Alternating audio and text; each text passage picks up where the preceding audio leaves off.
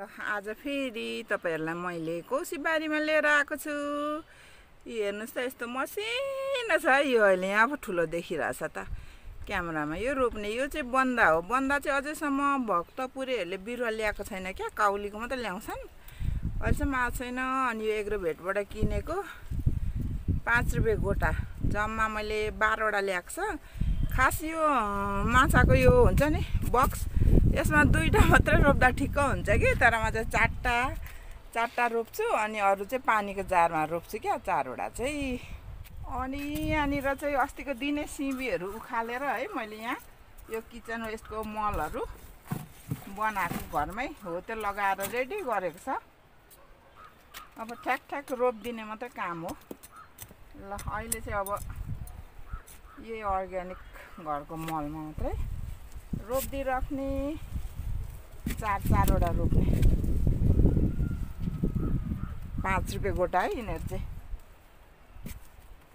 60 रुपैयाँको ल्याएको। खास यहाँ चाहिँ 4टा मात्रै हुन्छ, 2टा चाहिँ राम्रो हुन्छ। तर म चाहिँ अब ठाउँ छैन नि त, धेरै ठुलो पनि फल्ने होइन, त्यो भएकोले गर्दा 4टा रोपिदिन्छु।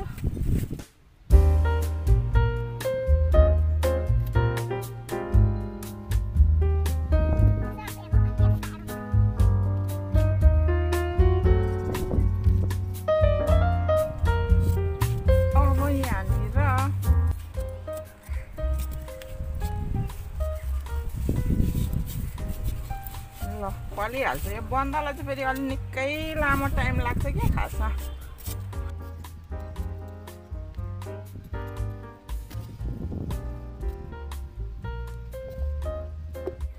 ल अब यो चाहिँ पानीको जारहरूमा ल बन्दा चाहिँ रोपिसकेर अब पानी लाउने कार्यक्रम।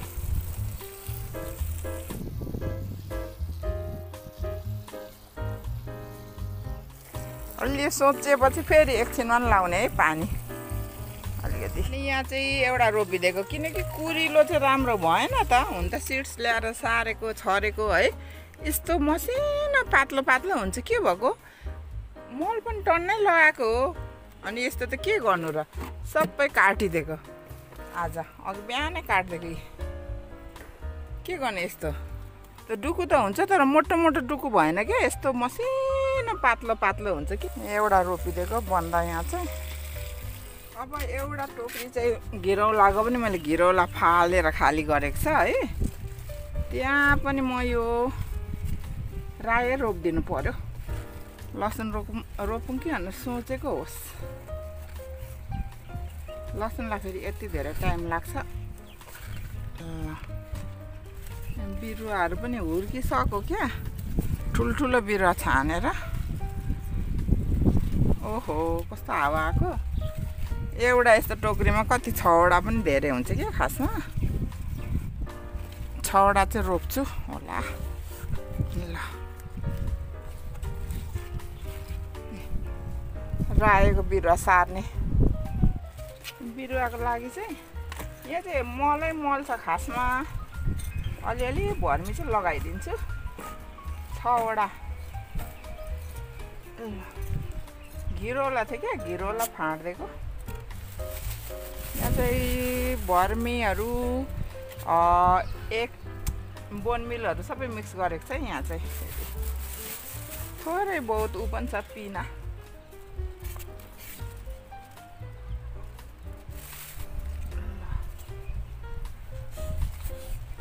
यो पनि फेरि ठुलो हुन्छ है, रायो ठाउँ सानो हुन्छ क्या।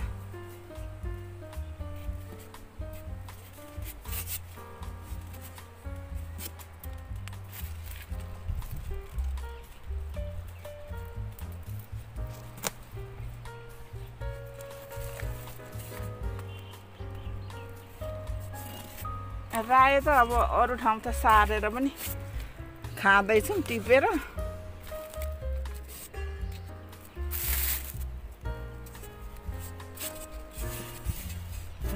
बाक्लै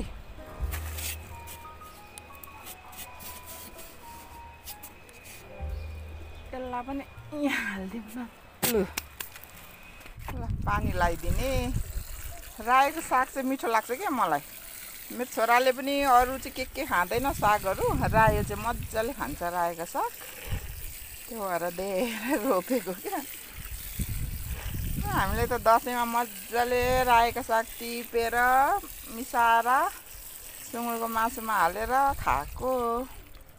रायोको साग चाहिँ यहाँनिर हल्हल्ती भइरहेछ, अस्तिदेखि टिप्न थालेको। खासै छैन हौ अहिले त सब्जी, एक दुईवटा करेला छ त्यस्तै टिप्छु।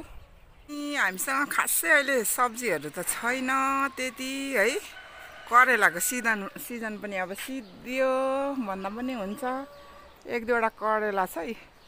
यतातिर मैले यो सबै साफ गरिसकेँ क्या, घिरौलाहरू थियो नि टिपिदिने। ए यहाँ पनि छ,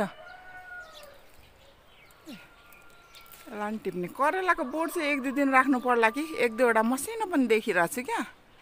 यहाँ पनि देखेको जस्तो लाग्छ। ल करेला अब उता पर पनि एउटा छ, हेरौँ। यता पनि एउटा छ कि, यो चाहिँ सानै छ तर यो बढ्दैन क्या, यो यसरी। ल ओ माथि सिबीहरू, हिउँदे सिबीहरू चाहिँ अब हुँदैछ।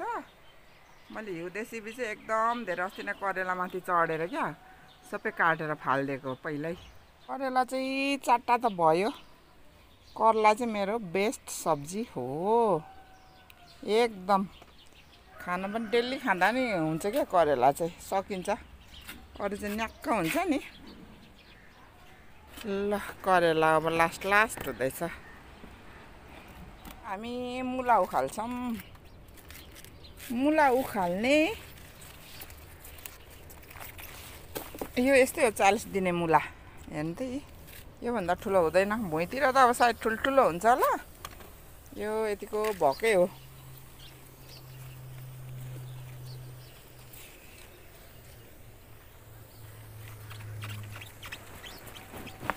ल हाम्रो मुलाहरू उखाल्ने हो आज। यतापट्टि पनि छ। यसलाई भाँचिन्छ भनेर क्या यसरी हल्लाउँदै तान्ने। कति नै लामो गएको जस्तो। यसको यो पातहरू चाहिँ, यो ओइलेको पातहरू चाहिँ म फर्टिलाइजर बनाउँछु। मुलाको पातहरू चाहिँ सब्जी खाए पनि भयो है। यहाँ छ अझै।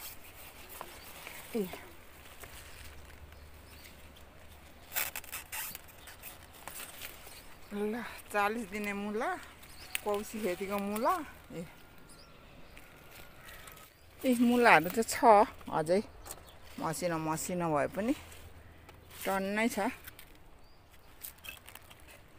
यहाँ निकाल्ने हो अझै।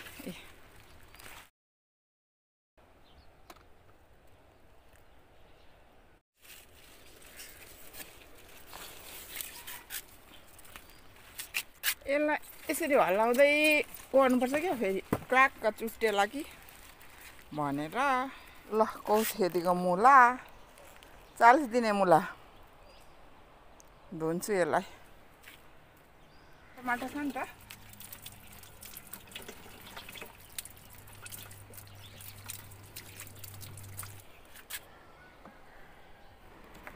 ल मुला खासै अब अहिले चाहिँ सब्जीहरू यस्तै हो सिजनको। मुला, रायोको साग है, तोरीको साग विन्टरको। ल अब हामी एक दुईवटा अकबरे छ, अब सिद्धिनै लागेको हो सिजन। टिप्छौँ पाकेकोहरू। अनि कौसी खेतीमा हेर्नु त यहाँ कस्तो दामी भएर फुलिरहेछ यो बगानबेली पहेँलो खालको। यहाँ चाहिँ झारै आइरहेछ उखाल्न नभ्याएर। अब उखाल्ने यो झारहरू पनि आज उखाल्ने। यहाँ चाहिँ बेलिच छ क्या, बेलिच खोर्सानीहरू। अस्ति त्यो लसुन रोप्नु अगाडि के जरैसँग मैले भक झिकेर सारेको थिएँ कि, त्यो नै हो, मरेको छैन। अब अर्को साल हुन्छ हुँदैन हेरौँ। बोट त राम्रै छ। खोर्सानी चाहिँ हामीले चाहिँ टिपेर राखेको पनि छौँ क्या उसमा फ्रोजन गरेर। अब चाहिँ लगभग सिजन सक्न आँटेको हो। अस्ति नै लाम्चे खोर्सानी पनि यति धेरै भएको थियो नि मेरो, तिनीहरू सब सुकाएर राखेको छ। करिब 1 किलो जति अलिअलि पिन्दै खाँदैछौँ। अनि आज चाहिँ म रायोको साग चाहिँ टिप्दिनँ है। यो चाहिँ अस्ति पनि फुल्यो, यो दुङदुङे मजाले काटिदिन्छु, फेरि छ्याप्पै आउँछ। अस्ति त धेरै फुल्यो नि हौ, उताको फुलेपछि कामै लाग्दैन, तर त्यसको बिउ चाहिँ हुन्छ, सिड्स चाहिँ। कौसी खेतीमा यो प्याजहरू पनि अस्ति त्यो अलि सानो हुन्छ नि, फेदतिर चाहिँ काटेर रोप्ने, फेद हो कि के भन्छ त्यसलाई। कौसी खेतीमा गऱ्यो भने सागसब्जी किन्नै पर्दैन हौ, हामी त किन्दैनौँ क्या। यो दुङदुङे पनि यस्तो मिठो हुन्छ, चाउमिनसँग हालेर खाए पनि भयो, आलु मिसाएर म चाहिँ आलुसँग नि खान्छु है। यसको अचार पनि मिठो हुन्छ नि, दुङदुङेको अचार। बास्ना चाहिँ लसुनको जस्तो आउँछ होइन, सब्जी खाए पनि भयो। खास यो बोलमा चाहिँ मैले पहिला नै रोपेको हो, सिमरायो साग, अनि पछि दुङदुङे पनि अलिकति ल्याएर गरिदिएको थिएँ त। झार पनि त्यस्तै छ, झारको चाहिँ फेरि कुरा नगरौँ है, भ्याउँदैन कि धेरै झारहरू खान। यो युट्युब चाहिँ कस्तो भने हाम्रो चाहिँ साथीहरूको हेरिदिने, साथीहरूले हाम्रो हेरिदिने, त्यो भएर धेरै टाइम त्यसमा जान्छ नि त। भिडियो अपलोड मात्र गरेर छोड्यो भने अब भ्युजै जाँदैन 100 पनि। त्यो भएको कारणले गर्दा सबै झिके आइहाल्छ फेरि। यो अस्ति के यहाँ फुल्छ क्या, सेतो मजाले फुल्छ, अनि यसको सिड्स लाग्छ, यस्तो हुन्छ, कामै लाग्दैन क्या। यो सुकेकोहरू काटेर फाल्ने अझै छ उताटी नि। यो यस्तै यसरी फुल्छ है। अस्ति यहाँ यति लामो थियो दुङदुङे, फुलेर यसको सिड्स पनि झऱ्यो, मसिनो त आइरहेछ। होस् अब यसमा काट्दिनँ म, कम्ता धेरै फुलेर खेरै गयो भनौँ न। यहाँ पनि छ कि, यहाँनिर चाहिँ यो पाकेर हेर्नु न, बीको बोट छ, बीहरू फल्दैछ। अनि यहाँ पनि दुङदुङे अस्ति यति फुल्यो, यस्तो हुन्छ, कालो सिड्स हुन्छ क्या यसको। यो छर्यो भने चाहिँ आइहाल्छ, यस्तो सिड्स हुन्छ यसको, दुङदुङेको सिड्सहरू। फुलेपछि यो कामै दिँदैन क्या। अन्त रोप्नको लागि त अब नयाँ चाहिनेहरूलाई त राम्रो हो है। यहाँ फुलेर यो यहाँनिर यो पनि आएको छ। यस्तो चाहिँ पहिला हामीले यो फन चाहिँ जङ्गलबाट कति ल्याएर गमलामा लायौँ, सर्दैन, अहिले त आफै उम्रेको छ है जहीँ तहीँ। यसबाट पनि काटेर झिक्नु पऱ्यो क्या दुङदुङे। यो चाहिँ एकदम राम्रो औषधि पनि भन्छ नि त, हुन त सबै कुरा राम्रै हुन्छ, सागसब्जी, ग्रिन भेजिटेबल्स। ल आज चाहिँ दुङदुङे आलुसँग मिक्स खानुपर्छ।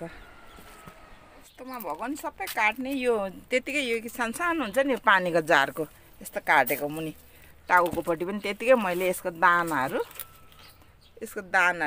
अस्ति कति फुल्यो भने नि, छरिदिएको सबैतिर।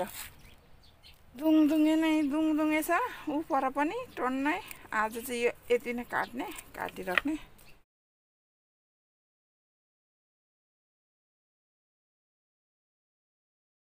ल आजको हार्भेस्टिङ चाहिँ यही हो। हामीले चाहिँ अब त्यो रायोको साग बिरुवा रोप्यौँ है, एउटामा भए पनि सार्यौँ, अनि हामीले बन्दा पनि रोप्यौँ है। अनि यही हो मेरो भिडियो। आज चाहिँ मैले रायोको साग टिपिनँ, खास चाहिँ आज म रोप्नको लागि आएको हो है, बन्दाहरू रोप्नको लागि। अनि यही हो मेरो भिडियो। यिनीहरू चाहिँ सबै अर्ग्यानिक हुने। हजुरहरूलाई के कस्तो लाग्यो मेरो कौसी खेतीको भिडियो, लाइक गरिदिनुहोस्, कमेन्ट गरिदिनुहोस्, सेयर गरिदिनुहोस्, अनि कोही नयाँ हुनुहुन्छ भने सब्सक्राइब गरिदिनुहोस्। अनि यतिन्जेलसम्म मेरो भिडियो हेरिदिनु भएको हजुरहरूलाई thank you so much. By by.